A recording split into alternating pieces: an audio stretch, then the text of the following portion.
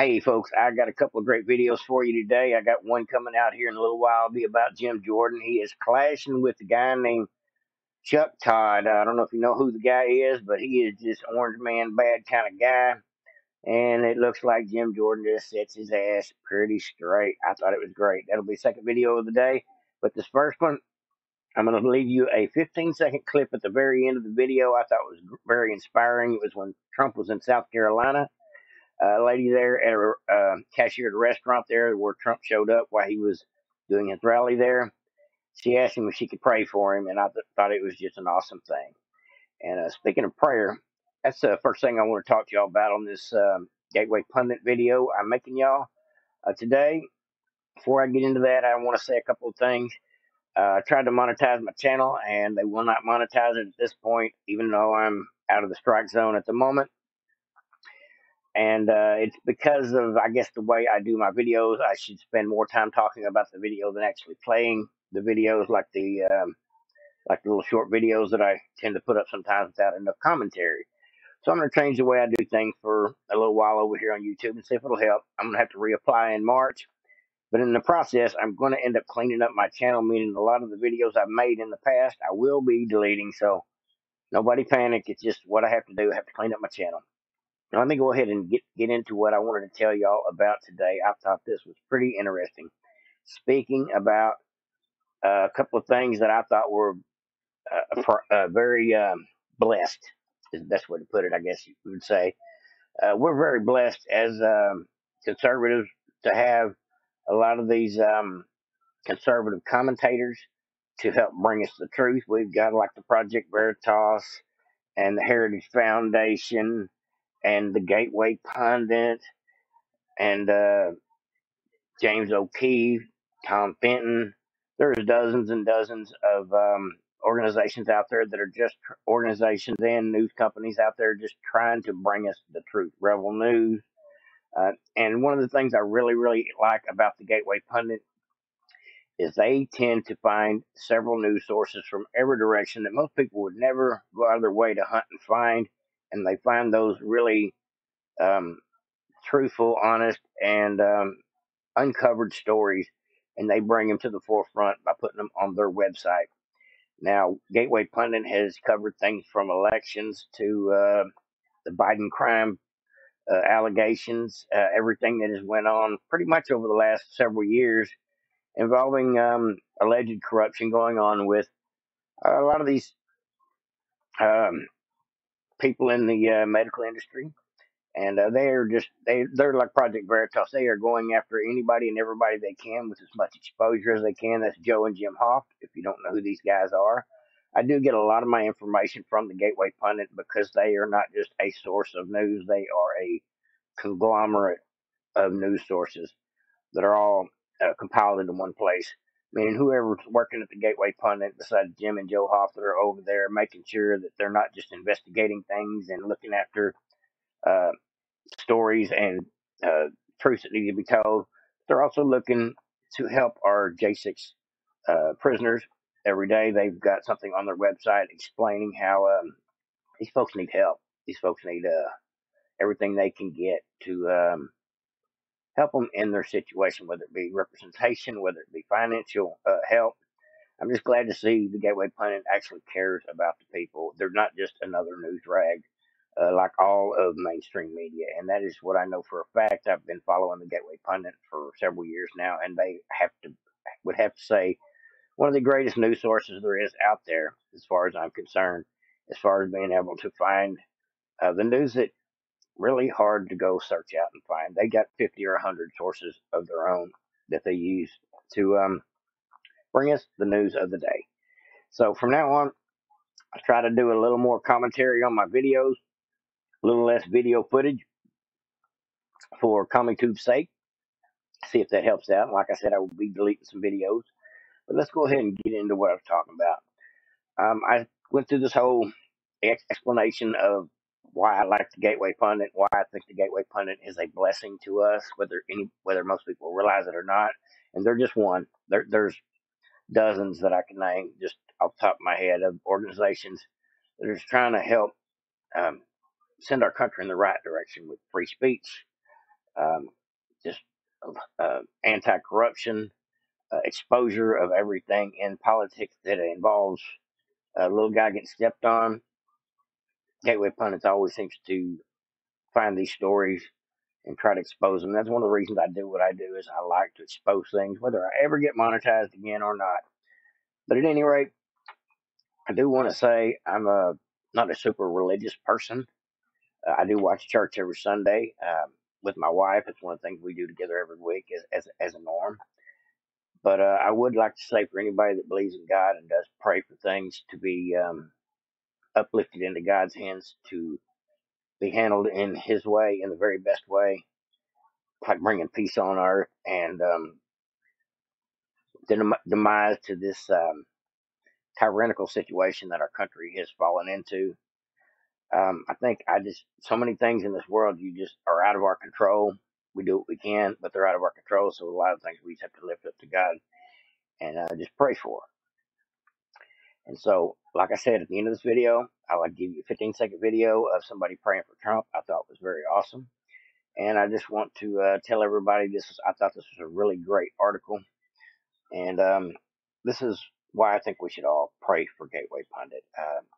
Just because they are the folks that are help trying to save our country. Best way I know how to put it. It says let me put on my goggles, folks.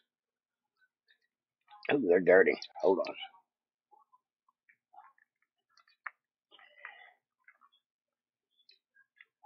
There we go. It says earlier today, Joe Hoft of the Gateway Pundit reported on a newly discovered classified document and content found on the laptop.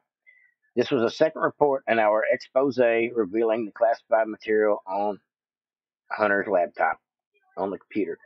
This comes after the New York Post Miranda Devine reported on an email last week from the laptop that appeared to include classified material from the U.S. government.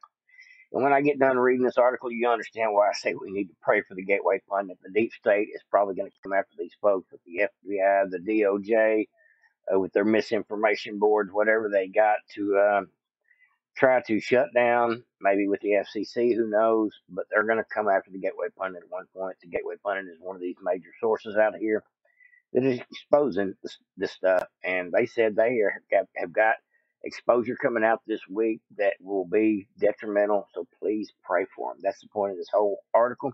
And I got a video for you about Jim and Joe Hoft having an interview, getting a little closer to the end. But let me go ahead and read for you what this article actually says. It says exclusive second Hunter Biden email to drop from the laptop, classified information uncovered.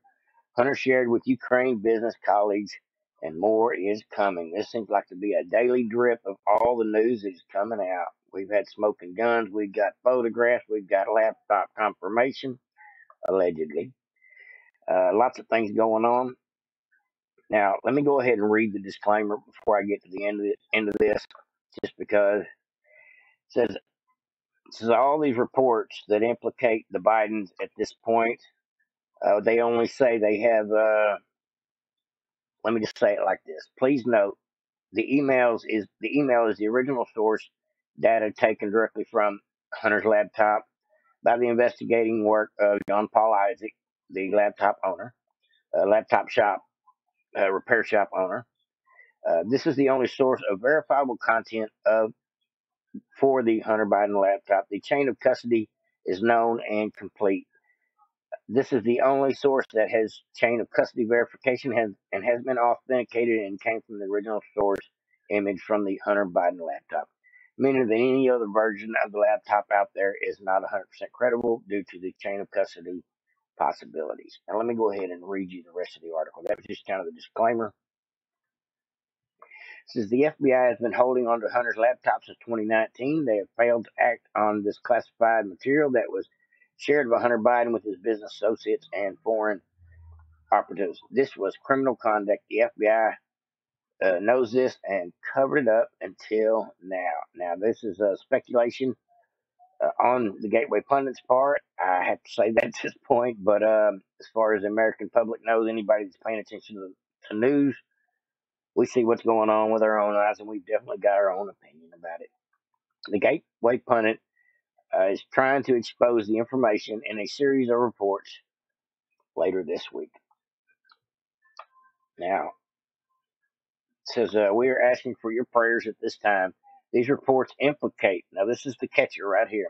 This report implicates the sitting U.S. president and his son in several major alleged criminal acts, and likely acts of the T word, if you know what I'm talking about, and espionage, and understand that this information will shake up Washington. Our intent is to only provide the truth to the American people. We are also wise enough to know that there will always be those who do not want this information out there to the public and published. It says, and as always, thank you for your support for the Gateway Pundit. Please pray for these folks if you're a praying person. Um, Pray for all our news outlets out there, including the Gateway Pundit, that are just trying to do the right thing and get the truth out. This is a little bit more confirmation of what I was telling you about in the last video, just coming out of the man's mouth himself, Mr. Hoft, about what's to come from these classified documents, including alleged criminality. Let's check it out. Let's check out the video together.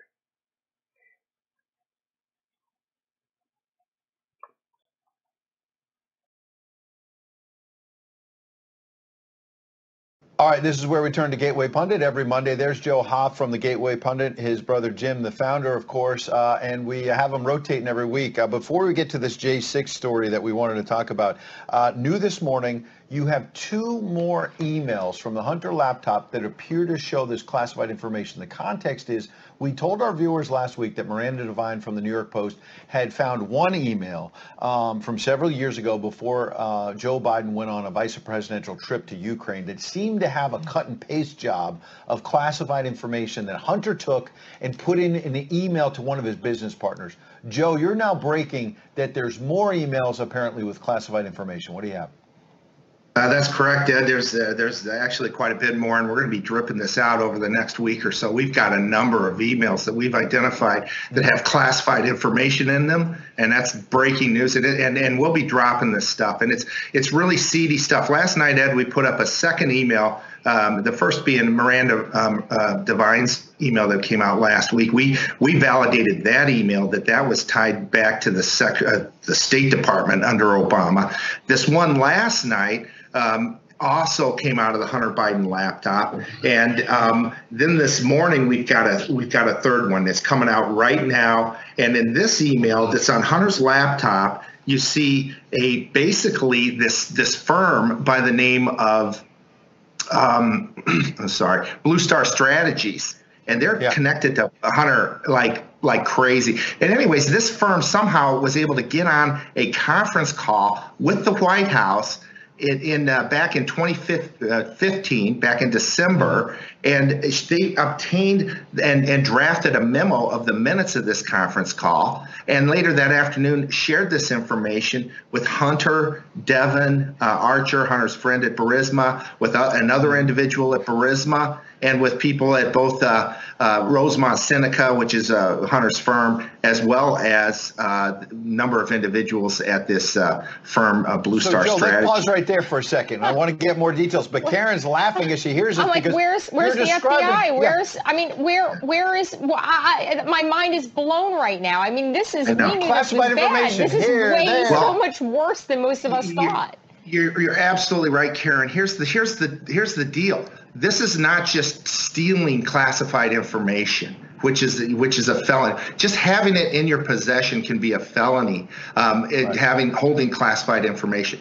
But in addition to that, it's being shared with foreign entities. In this case, Burisma, a firm in Ukraine. That's espionage. That's sharing, classified information overseas.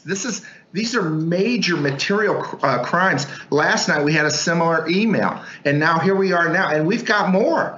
And this, you're right, Karen. This stuff it's beyond just having classified information. It's taking that information and sharing it overseas, which is a material crime. This could be sedition, treason, right? no charges, no nothing. This man has not been arrested. They have not done a single thing. They haven't raided Hunter's home. Not one thing. They haven't raided. I mean, this is just, you know, and we all know there's a two-tier justice system. We all know this is bad. But this takes it to another level for me. It does. Which I didn't think it could get any worse. Yeah, absolutely. Ahead, and that's maybe... Sorry, Ed, but that's probably why they raided Trump in the first place. They're trying to build this narrative that Trump is just as bad as Hunter and his kids are just as bad as Hunter, and nothing could be further from the truth. His kids are great kids, and Hunter Biden was an animal as well as the Bidens. And this actually implicates Joe Biden as well, because it's minutes from a conference call about Joe Biden that is being shared overseas right before his trip overseas. So this is not just a little deal here. This is we're starting to find some real major league issues, and our FBI silent, and they've had this laptop since 2019-20, and they're hiding all this. I mean, what's going on? And they called it the 51 former Intel officials who signed a letter saying the laptop was Russian disinformation. Now we know why they were lying. That's not true, because they wanted to cover up these kinds of crimes, and they. Well, it's all starting to come out, folks. The pieces starting to fall together more and more and more every day. And it's just a matter of time now, it looks like, before the full story gets put together like a puzzle. And Mr.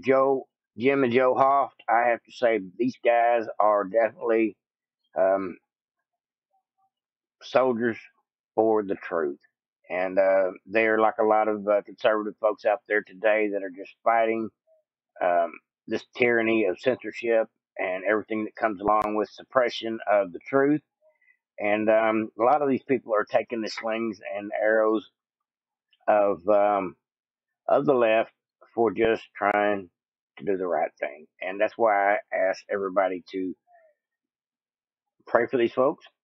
And remember, the exposure is eventually going to lead to a change of thought process, if not prosecution, behind all this alleged criminality that's going down in our country right before our eyes. Like, subscribe, and share to Vote Patriots. And tell me what you think about this 15-second clip of this lady praying for Trump. Like, subscribe, and share to Vote Patriots. Over now.